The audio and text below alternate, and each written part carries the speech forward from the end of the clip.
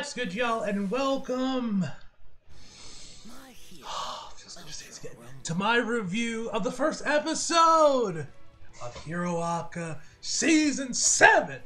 Ladies and gentlemen, man. Oh, does it feel good to say that again, man? You guys know it's been a minute since Hero Aka Season 6 wrapped up. And it feels good to be back, man. You know, Fang's doing his threads. Although I don't think he's posted his main thread of the episode just yet.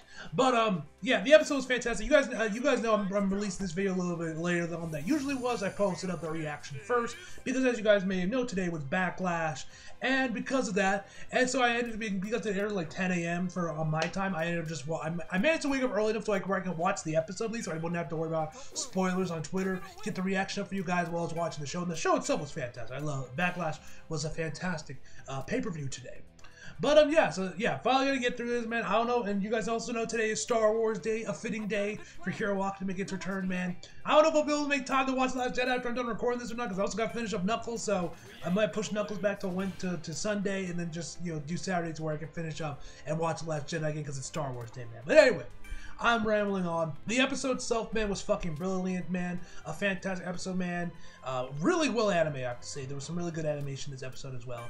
And we'll also we'll talk about the OPs and the EDs when we get there, man. We'll do a slight little analysis on them and sort of give my thoughts on them and the look at them as well as we get to those parts of the episode, man. I also love the look of the new next episode preview thing they have there for the title card. They now went with this more turquoise kind of color. I really dig it, man. I really dig it. Also, guys, one other thing you guys may have noticed, new footage. So yeah, you guys know for Season 6, I was using All One Justice 2 footage. Now I'm using Ultra Rumble. You guys know the game has come out, and you guys have been playing it like crazy, man. I literally have already dumped over 100 hours into the game, in which I never do for multiplayer games, so Ultra Rumble's kept my attention for that long, man. But it's a genuinely fantastic game, and I'm loving it. So yeah, that's what you guys are seeing footage of. Some of this will be footage you guys have already seen from the just from the Ultra Rumble videos I've already posted, but some of it is just footage I've had that I download whenever I have a somewhat decent game or whatnot, or you know, something crazy happens, man. I record footage. So yeah, you guys are gonna be getting that now, and hopefully you guys enjoy the new footage. So anyway, let's just jump right to the actual review. So we start the episode out with my boy doing his laundry. Yes, my boy is finally doing his fucking laundry. And actually, the first thing Izuku says in the episode, once he steps outside and, you know, gets his laundry out there, he says I can't remember the last time I washed my clothes. And I'm like, bruh, my dog, how long were you out there again when you were doing the with the Dark Hero arc, man, bro? How long were you out there again? My boy. Anyway, we got the flashbacks to, of course, Uraraka's speech, man, which, peak, man. That you guys know, if you guys remember watching my reaction to that episode, man, I was legit tearing up when I watched that episode in the original Japanese, man. But also, of course, you know, Lucy did an incredible job as well for that sequence. We then get another flashback to when, once he puts Gran Torino's cape up, we get flashback to when Gran Torino handed him his cape. Although it looks like we also get like an extra alternate angle that I'm pretty sure was not in the original episode of this scene. I don't think it was. It might have been. I'm just forgetting, but I'm pretty sure this was a new angle we got of it. We have one more flashback to when Izuku was a kid. You know, saying like I want to save that boy, which. Bro, man, which I gotta say, man, I cannot wait for Izuku and Shigaraki's rematch, man. We kind of see little teasers of that in the ED with Mount Fuji, and I have seen some manga panels from some of the more recent chapters of their recent rematch. I think it's like all one continuous fight that's been split off across God knows how many chapters of the manga, and I'm excited, man. There's been a lot of cool shit. From a little bit I see, man, oh, that fight is going to be legendary. So anyway, takes the elevator down to the ground floor of the dorms. I think I'm not entirely sure what the exact layout of this place is. And he's met with the boys. Uraraka's waving at him, and you love to see it. You love to see it. And then we see Bakugo and the others, man. And that is when we get to the OP. And the OP is fucking brilliant, man. This is definitely one of my favorite OPs of the season. I don't know if I would go as far as say it's my absolute favorite. It's definitely like a top 3 if it is not, man. First of all, TK does a song, man, and once again, he don't miss. This song was an absolute banger, man. You guys know his work from TG, 91 Days, etc., etc., etc. So when it was announced that he was going to be doing the song for this episode, I knew this song was going to be a banger. Now, as some of you guys may know, this OP did actually leak a week or two ago. Obviously, along with like the parts of the first episode, there was these super low res screenshots floating around Twitter, which I would avoid like the absolute plague. Although the full song also ended up leaking as well. I don't know how people are getting this shit, man, but whatever. how people are getting this, how are they getting these stuff, but regardless of such, man, I did listen to the full track when I did see it leaked in there, and the full song sounds brilliant, man, but yeah, the song itself, but yeah, the song is brilliant, and the visuals, man. The visuals in this OP, man, were also spectacular. First of all, I gotta say, I love the use of colors in this OP, which, shout out to my man Fang. He mentioned this on his Twitter thread. This dude, he mentioned an anime by the name of Tomohasa Taguchi, if I'm pronouncing his name right. Keen Eye Yutsuko. So I'm not sure exactly what role he was. It doesn't seem like, I think he might have just been like a key animator, or maybe he was like an assistant director or something. I'm not entirely sure what his role exactly in his OP was, but the man knows knows his colors, man, because there's so many great shots of use and color in here, man. Especially with like the backgrounds in here, man. Like we got like these we got this one shot of Mei Hatsumi with some other kids working on something in like working on something. I have a feeling I know what it is, but I'm not gonna say for spoilers for any manga reader, for any MLs out there that doesn't know, that hasn't seen doesn't see little bits of what's happening in the manga currently, but I think I know what she's working on, man, but I'm not entirely sure. We get this really nice shot of also Shinso. We finally get to see what his full hero costume looks like, which I've already kind of seen from some fan art of, man, along with Mona, which I'm curious to see what he's going to be doing this season, man. I saw a panel with Austin Tindall, and he mentioned, like, oh, Mona was big moments coming out in the next season. So, okay, that's cool. But really, some of the more really impressive was one where we see the good doctor with a bunch of his nomus, man. You have like these different color, like tubes that are different colors. It reminded me a lot of, and I'm sorry I'm making this reference, but Metaphor, the faction in NXT currently, man, they have a similar entrance where they have like different colors for each of them right before they make their entrance, man. It reminded me a lot of that. We also had this one with Ryukyu that looked really good. A shot with Endeavor with like a red on there with Mirio, Tamaki, and Hawks and Miracle Man that looked really fucking nice, as well as Nejire rocking short hair, which, I'm gonna be real, man, I'm not really too fond of it. It's kind of weird with me again, because some of you guys may know, I might have mentioned this in previous videos, maybe not so much Hiroaka, but like, usually with me, whenever there's a character that starts with like long hair and then goes to short hair, I usually always prefer like, Videl, Carol Danvers, I think there's another one that Sakura. Yes, I like her more with the short hair rather than the long hair. Usually has it, but like both with Nejire as well as Horikita from Clash of the Elite, man. When they went to short hair, man, gotta lie, man, I don't really vibe with it that much. I kind of much prefer them a long hair, man. Now, to be fair, once I actually saw the context behind the Clash from the Elite one and about Horikita's backstory and everything, man, once we got to that episode season 3, man, I did like it a lot more. It has slowly been growing on me, but I definitely prefer her with long hair, man. Nejire, man, I don't know, man. I'm not really vibing with it currently right now. We also got some really nice shots of Todoroki and Dabi, but the one cool thing about the Dabi one is that you can actually see, like, in the reflection on like a mirror, you can actually see Toya in there as well, which I thought was a really nice touch, man. I really like that shot. Another highlight of the OP that we get to see, we actually get to see a brief glimpse. So there's also some really nice shots with both Ayazawa with Kurogiri as well as Spinner with Skeptic, which I'm really curious to see what they're gonna do now with Spinner and Skeptic, man. I'm curious to see what their exactly their plans are gonna be doing, man. But one of the highlights we get to see, we actually finally got to see a brief look at Toru's face. We got to see her final form, her actual form in the anime for once, which I'm pretty sure the first time we've ever actually seen this in the anime. Now, I'm sure most of us, if you guys are Hiroaka fans, have probably already seen what Toru actually looks like, man. Either from the countless amounts of fan art I've seen over the last couple of years, or if you were there and you saw that infamous cover page that for a chapter of Hiroaka where we actually got to see basically Toru completely visible, and there was like these like caution tape like all around her body, and we found out she's actually quite thick, man. Oh my god, oh the ghost, she said to my god, why have you been hiding from me, bro? If I knew what you look like, man, I might have been singing a different tune about Toru, man. I mean, she has voiced my girl Felicia and Chow, man. You guys know I'm a big fan of her wig. If I know this is what you look like too, I mean, she might be hot over my rockets, man. But anyway, and if you guys saw that, man, you know that got a bunch of people's panties and a twist, man. To call in Horikoshi Sensei a fucking pedophile, which, touch some fucking grass and get off Twitter, you fucking weirdos. Anyway, minus tangent about that whole thing. That was a complete shit show when that happened, man. Regardless, man, we also got that. We get some really nice slow-mo shots of Uraraka and Toga, which I'm super excited for their fight. We see Bakugo repping the fucking arsenal like he's War Machine, which I'm really excited about that one, man. What that? Because I've seen fan art of that, but I didn't know it was like a legit thing that he actually came out dressed as War Machine. But I guess it was a legit thing. He does come out dressed as War Machine. But then we get this really nice cut of Izuku just rushing around there, which seems to actually been a mixture of 2D animation along with 3D backgrounds of Izuku just like flying and jumping around, and with him like high-fiving some of his classmates. You see him high-fiving Sero. He also does it with Uraraka. Bakugo makes an appearance in the last segment, which looked really cool, man.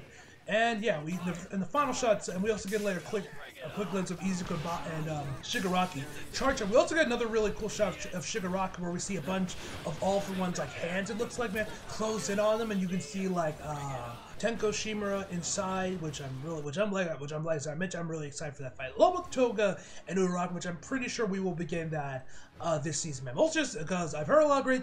I know that fight's kind of apparently been a bit mixed reaction. Some people love it, some people hate it. I'm just excited to see what Lucy and Leanne's performances are going to be for that fight when we actually get there, man. But yeah, once again, like I said, that cut with Izuku rushing through the city, man, and like high-fiving some of his classmates, man, was really over. That's probably my favorite moment in the OP. We also get this really clean shot of Mirko now with her with her mech arm and prosthetic leg, which I don't remember her losing a leg in season 6, but I could be wrong on that one, man.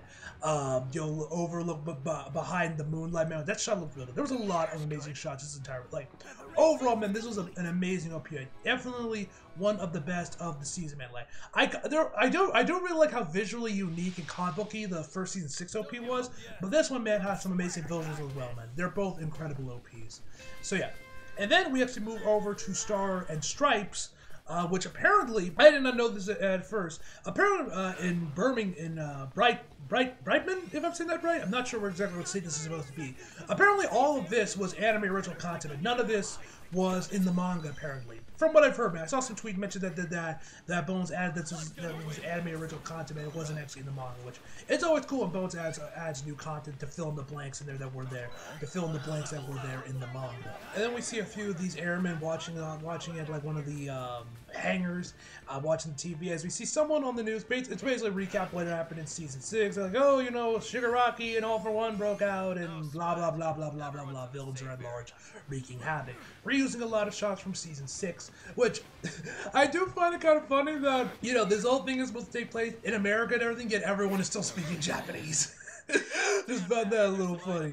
But anyway, eventually the reporter gets met up with these two Mad Max wannabes, and they're like, hey man, what are you doing here? And then one of them walks in like a side headlock, the other guy takes down the camera. So God knows what happened to that dude. They're wondering if anything has happened, have we gotten the green light yet? And they haven't. The White House doesn't know what to take. And then of course Star and Stripe shows up, and she's like, all right, fuck it, then we'll go by ourselves.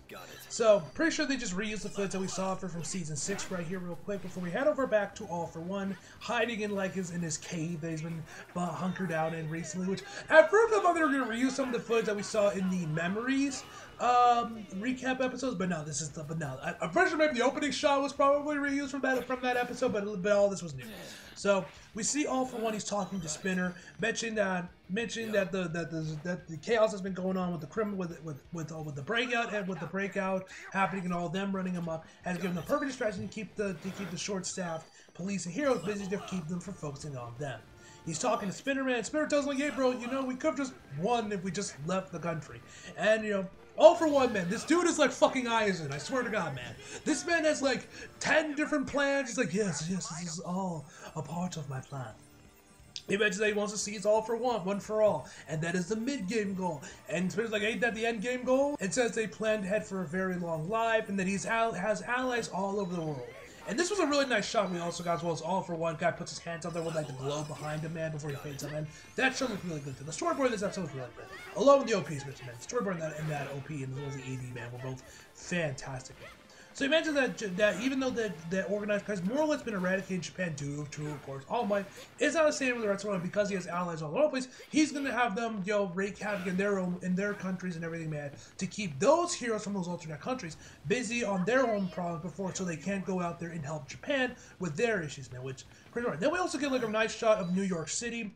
With, at least I assume it's New York City because we see the Statue of Liberty, so I don't know where else it could be other than New York. But or maybe it's like important American landmarks, Statue of Liberty. There we go. We'll go with that. No idea if Tarzan tried to even came from New York or anything, man, as most Marvel heroes do. But anyway, we get a Statue of Liberty, which was actually a CGI model. I thought this was like hand drawn at first, but then I saw a tweet about this, and upon closer, but yeah, it is definitely a CGI. But the CGI looks really good, man. I really like the CGI. Like I mentioned this all the time, Bones is a very good CGI team. Like, I think out of all the major studios out there, man, Bones probably has the best CGI team, man, in my personal opinion, man. So he continues on. We're mentioning how unlike Dobby, or he actually calls him Toya here, and so the other man, he's actually stayed at the cave and protected All for One, but tells him that it's time for him to commence his mission. And then we cut over to a bunch of randos finding this like paper on the wall says Spinner is our voice, and we find out that these randos are actually part of Spinner's group he was assigned by Skeptic or whatever whenever the Paranormal Liberation Front or whatever the Liberation Front and the League of Villains combined into one and became the Paranormal Liberation Front. If I got my details right. And like each one of them was given their own separate guys that they were in command of, and their own little teams. This is Spinner's team. And so we find a bunch of them, like, I remember all of these guys look like just random, no side characters, like none of them really have any striking designs, if I'm being real, which I think might have been the point. So we then also get over to Skeptic, where he's in front of the computers telling everyone that they need to work together with Spinner to, of course, fulfill their mission. We then get a shot of Toga, where once again there's these like signs placed around the wall saying the tragedy of Himiko Toga is not over. We get a quick shot of Dobby as well. We get a really clean shot of Spinner turning into Sting, as Skeptic says. That it doesn't matter whether or not they're actually liberators. We will sow the seeds to win. We will make them true liberators, which I thought was a really nice shot. We then back to Best Genius and Hawks inside the Batmobile, where they actually have like this little thing on their phone that tells them that Star and Stripe is heading into their airspace. And of course they get word that of course Shigaraki is there to meet, and then we get this really clean shot. Pretty sure all of this was CGI, but regardless, it looked amazing. Where the camera rushes past Endeavor and goes up goes up through the clouds, man, and you kind of get a nice above shot above the clouds before we switch over back with Shigaraki and Starscream. This shot looked really cool, man. This shot was a really nice shot, man. And then also guys, I love this shot where we just kind of see Shigaraki's hand, but in the foreground we see Stars and Stripes, man, and with her team of planes and everything. That shot looked really cool, man. But although, Jesus Christ, man, you guys know that this is another small town going real quick. You guys know that people love to. You guys remember back in season 4 when everyone was bitching about the manga panel thing, and they were constantly comparing manga panels to the anime. First, like, oh my god, they ruined this shot, man. And then sometimes it would literally be the exact same fucking shot, and I'm like, what are you bitching about? This one, I saw people saying oh my god, Bones ruins this shot, man. And I looked, and they would show you the manga version. It's literally the exact same fucking frame, just with added clouds. It's like, what is wrong with you people, man? Jesus Christ. So anyway, we finally have them, which I also don't know if I mentioned this before, but if I mentioned this when I was watching, while I was reviewing season 6 when she made her initial appearance there. But if you guys did not know, Star and Stripes is actually voiced by Rumi Park in the Japanese, who you guys may know is the voice of Edward Elric, as well as Mogman, the goat, Goshido. And of course, the dub she's voiced by Natalie, who you guys may know as the voice of her. Which I'm excited to see what her performance is going to sound like once we get into season 7, because now she'll have to get real screen time with her, man. I'm excited to see what Natalie's going to do with her, man, and what her performance is going to be during this fight. So, Star and Stripe asks Star asks who this guy is, and she thinks at first that's All for One, which obviously we know it's actually Shigaraki, which of course one of her guys tells her that's Shigaraki, and then from her intel we know that everything he touches will decay, that his fingers touch will decay and crumble. So then they all take their formation, which I do wonder that given they were on an Air Force base, and now you guys did not know, there's actually legitimately a hero from, I want to say the 80s from DC, actually called Stars and Stripes, which I think Orko took some inspiration from. I do wonder, given the fact that they were on an Air Force base, you know, what a Star Strike looked right before she went into her hero suit. Of course, you know, that she's with a bunch of like these massive jets or whatever, man. I do wonder if he did take some cues from Carol Danvers when he was creating Star and Stripes, besides stealing the name from an actual DC hero, man. I do want to be like mixing some of Carol Danvers again, just with all the Air Force motifs and being there with the military. I do wonder if she took some cues from he took some cues from Carol Danvers. Anyway, once they all take their formation, she says, "You have my word that I will deliver your remains to your families." Now, I don't know if she's talking to Shigaraki when she says it, man, or if she's talking to her comrades in case any of them die. I don't know who she was talking about from there. And then we get this amazing shot of Shigaraki's eye, which looked very reminiscent to, if you guys remember back in season 4, when Izuku was fighting off against Overhaul during Nakamura's cut. There was that really close-up shot on Shigaraki on Overhaul's eye right before Izuku delivered his divine justice, man. That shot was insane, man. So I don't know if Nakamura himself worked on this episode, man, or someone else did there that just looked really, that just took a lot of inspiration from that one shot. But it was very reminiscent of that shot, and the detail on this shot is insane, man. It was amazing. It was an incredible shot. Anyway. Then Shigaraki meant, like, I am sure Tomura Shigaraki. I have no doubt that this is also me, of course, all referring to All for One. You know, Shiga All for One. They're still very much entwined with one another, man. They still are very much still merged, although they don't have their voices overlapping each other like they did during Season 6. So Shigaraki unleashes radio wave plus air cannon plus heavy payload. Don't even know what heavy payload even is, but okay. Fires off this massive attack of both, and the effects work here looked really good. So then she managed to land back on one of the jets, as Shigaraki says, "I know what your quirk is. Let's see who attacks the other first, American lady." Which kind of crapped me up hearing him say American. Here's Shigaraki saying American. I don't know if he's throwing the lady part there. Maybe he did in the Japanese, but the only thing I heard was American. Anyway, so then Star says, "Despite that, I remain undefeated despite showing up by Trump Court. That's why I'm the strongest boy." So yeah, if you ever wanted to hear Edward say "boy," there you go. and then we finally get to see Star's quirk, and I gotta say, bro, she gotta be having one of the most OP quirks I've seen in the entire series, man. Like, this quirk is absolutely insane. She yells out "air," and while she has like her hands up in the air, and says, "From now on, air does not exist within the space 100 meters." Which, once again, you're supposed to be American. Why are you using, you know, the metric system? I don't know. Do military people use the metric system in America, or do they actually switch that one for the military? Not sure. Regardless of such, man, it's just 100 meters in front of me, and then throws it at Shigaraki in like this star-shaped barrier around Shigaraki. Now, of course, because she says that there's no air, Shigaraki cannot breathe.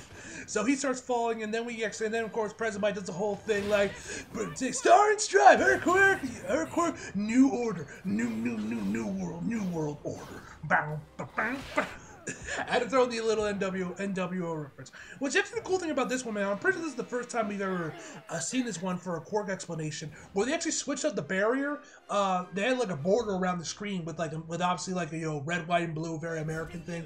As President Mike was explaining her quirk, that after attacking the target and announcing their name, she can set new rules on that target. She touched the air and set a new rule that negates the existence of air, creating a vacuum space, which of course what we saw her encase Shigaraki, and as we see him slowly falling down, and of course she was like, that's such a crazy quirk, I want it, because of course, like I said, bro, this is a super OP quirk. So then a bunch of ships circle around the star-shaped vacuum and fire off lasers at it, which Shigaraki reflects back at them, and of course all the managed to dodge it. At first they think they finally beat Shigaraki with those lasers, which we know was not going to be the case. And then he uses reflect plus scatter to throw the lasers back at the jets, at the Air Force and stars. But she managed to catch it once again, saying laser is mine to wield. Then of course they see Shigaraki's body. They find that Shigaraki's body can regenerate. Like, that's why Japan lost. Like, yeah, no shit. So then they're like, oh, so then they decide to fight. Then they one thing I found kind of surprising is that like neither one of these two can fly. At least I don't think. I think Shigaraki might be able to fly, but Sergeant can't. Which I thought she could because she had this massive cape on her and everything. I thought she could fly, but I guess she can't. they decide to have an airborne. They have an airborne fight based on strength, and that's just how she wants. So they like both like charge right each other. Man, this was all pretty cool. They charge right towards each other, but of course Stars managed to get the punch in there and send Shigaraki flying back, as she once again lands nicely on one of the jets once again. And then we find out her origins, man, and this was honestly insane. You guys, of course, saw my reaction to the episode. That this shocked me. We found out that the little girl that All Might saved at the start of Two Heroes was actually Stars and Stripes, which is kind of insane to think about, man. And I think that basically confirms that without doubt Two Heroes is like the most canon of all the movies, man, because as some of you guys probably know, that the movies are indeed canon, but are they canon? You know, we can debate on whether or not they are truly canon to the main, you know, manga series. I think we can all agree by this point that Two Heroes is without a doubt, you know, canon to the manga series, because not only do we have Melissa's arm gauntlets make an appearance during season 6, and I guess also season 7 as well, with Izuku, what he's wearing, but also we also found the little girl that got saved with Stars and Stripes, man. So yeah. I think we can agree that Two Heroes is without a doubt the most canon out of all of the films, man. Which is kind of insane to find that was Stars and Stripe, a young Star and Stripe watching that we saw back in Two Heroes, man. It's kind of insane, man. I wonder if this was shown off in the manga version, because obviously for the end they just showed you the footage from Two Heroes. But I'm curious to know what this looked like for the manga version as well. But yeah, that was pretty insane. I mentioned that he became a mentor in her mind, and as a show of my even greater dedication to bringing peace, I have 8 antennas, meaning because of course, you know, All Might has the 2 antennas in the front of his hair. You know, now she has 8, man, which of course with her hair being super spiky. So then she manages to land. So then she lands. Actually, 2 of the jets sandwich Shigaraki between them. Star lands on top of them, and Shigar's like, "Oh, all you people talk about is All Might." And then she says, "It's the very reason he's titled the symbol of peace." And then she tells him that she tagged him in the last attack. And then she says, "If Tomura Shigaraki moves even an inch, his heart will stop beating." Yes, ladies and gentlemen, Star and Stripe is also a makeshift Death Note. Literally, man, this woman's quirk is so OP, man. I am genuinely curious though, if this chick ever gets added to Ultra Rumble, if the game survives long enough to finally start to get to new characters that weren't in One's Justice 2, like Mirko, and of course Stars and Stripes, maybe the movie villains as well. I'm curious how they would balance this chick out, because I'm very curious of what they would do, what her moveset would look like, man. Also, to see the key animation when she says, "His heart will stop beating," man. Fantastic work, fantastic work. So, and of course, Shigaraki is shocked by this. I'm shocked by this. Everyone is shocked by this.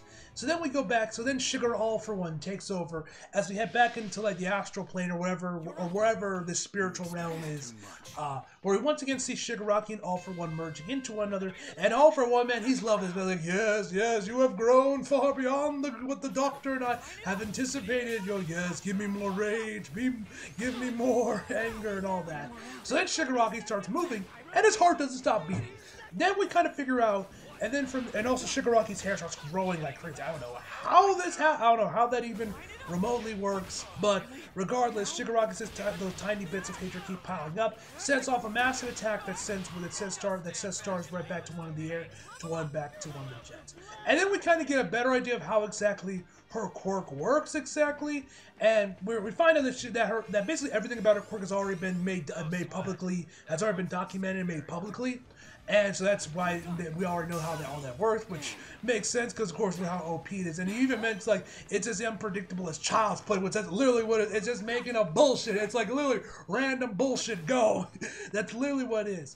And so we find out more, and then Shira kind of explains, or at least he hypothesized how her quirk actually works, and more or less how it seems to work is that I'm not completely certain I know how it completely works. But more or less with the whole thing about the identity thing and how Shigaraki's heart is still very much, and how Shigaraki's still very much like, it has to be that what her version of the character, of the person she's pointing or targeting's identity is, has to be the same identity or sense of identity as the person she's targeting. So because Shigaraki has like 3 different personalities inside of it, and of course his name isn't actually Tomura Shigaraki, it is Tenko Shima. or Shima, I believe so, if I'm saying that right. That because of course he's like Tenko Shimura, excuse me. That whether or not it's Shigaraki, it's all for one, Shiga all for one, or Tenko Shimura. That's why, because he isn't completely certain which identity he is, then her quirk isn't going to work on. That seems to be the basic gist on how her quirk works, seemingly. There's a much more bigger explanation the episode gives into that I'm still not completely certain about. At least for that part, I think that's how exactly her quirk works. I assume so. I might be wrong on that one. Correct me if I'm wrong in the comments, guys. Or if you guys can further elaborate on it, man, please do so in the in the comments. And then while the whole thing's going on, he just goes on a tangent about his dog, his old dog that he killed. Where he says, "Well, the quirk work on my dog, my dog Mom, if she called its name." It's kind of random, and Shigaraki's like wondering what the hell's going on, and now he wants to test his hypothesis, and now he can't resist the urge to test his hypothesis. We head back over to Stars. We head back to Stars and Stripes, and she's prepping for Shigaraki's next attack, and then her next attack, man. Which I don't know about y'all, but did anyone else feel like this remind them a lot of Kamamura's Bankai? Like with the whole thing, how it works, man. It reminded me. I don't know if he did take cues from Kamamura's Bankai, man. We know that Horikoshi Sensei has taken some inspiration for Bleach for Hiroaka, man. So I do wonder if he took this from Kamamura's Bankai. But anyway, she then grabs onto the air again and says, "Condense into my shape that's 1,000 times bigger." Fist bump of the earth as we see the air itself merge into like a form of her. Which the animation of this looked really good too. So it forms, she says, fist bump there, and like we see her actually like moving with it. This is why I say it reminds me a lot of Kamamura's Bankai, because Kamamura's Bankai worked in a very similar fashion, having this giant, this like giant creature there that you can basically control at will, man. This reminds me of a lot. So she punches Shigaraki with her air form, which sends him flying, and then has them all grab missiles before first she claps down on them, which once again the animation here looks really good. Has all the jets firing lasers at her. They condense into a ship that she uses basically as like a spear, and then just stabs Shigaraki with this laser thing, this laser spear thing, as I call it. So she gets a call from somebody at the Pentagon or some other government agency, wherever this dude is from, mentioning about this stunt will cost you more than your license. She's cool with that, and she says but he says the missiles are. As we see this panning shot of when Stars, which you find out what her actual name is. Her name is Cassie. When she met this photo of her meeting All Might as a kid, which is pretty cool. So we find that so we see these missiles, and the name of these missiles is long as hell. The state-of-the-art hypersonic intercontinental cruise missiles. Y'all really need to shorten the name of that, bro. It's a little too long, bro. And it's called Time Mat, I think that's what it's called, if I remember correctly. Yeah, Time Mat, if I'm pronouncing that right. And then we end the episode with the missiles coming forward to man. I'm curious what the damage these missiles are going to be, man. How these missiles work, but we'll have to wait for next week for that one. So anyway, let's talk about the ED real quick. Now, once again, this ED is absolutely spectacular. Now, apparently, it seems that this ED was actually directed by a woman by the name of Haruka Ida, if I'm pronouncing her name right now. And she also did the EDs for Season 6, and it looks like she probably did some previous EDs as well for the franchise, man.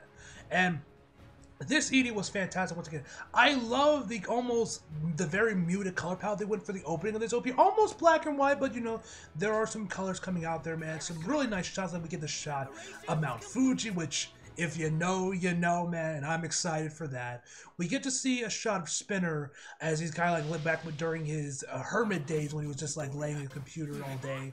We have one of Toga when she was a child, and one of Dabi as well, and Toya, and another shot of Shigaraki as well. I liked how all of these were done in like a very muted color. Well, once you switch over to the heroes, they are in a full, vibrant, full color palette. Probably just insinuate the heroes going down the path of good, despite their hardships of life, while the villains, going down the path of evil.